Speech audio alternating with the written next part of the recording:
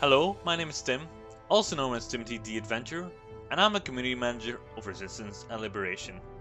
It's been 5 months without a news update, and we want to thank you for your patience and sticking around.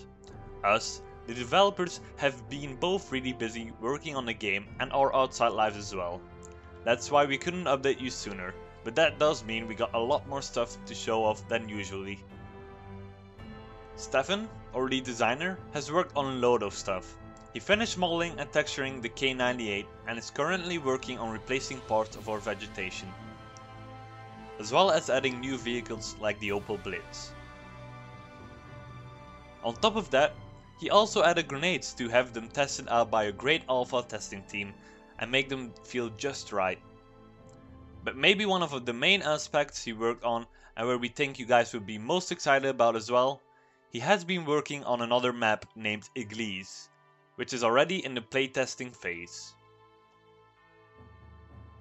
Corneille, our coder, has been working on making the weapons feel just right with changing the recoil of the weapons and making the weapons accurate where it fits, while adding procedural sway to them while moving and getting exhausted.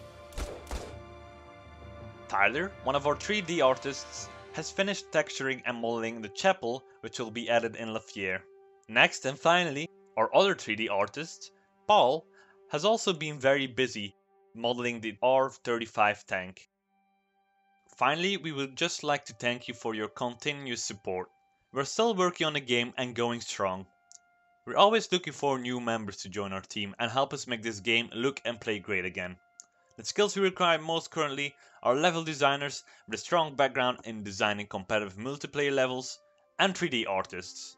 If you think you can help, don't hesitate to approach us. If you want to help, but think your skills are not sufficient yet, contact us anyway, since this team is a place where people can grow over time. We do not expect AAA level quality overnight.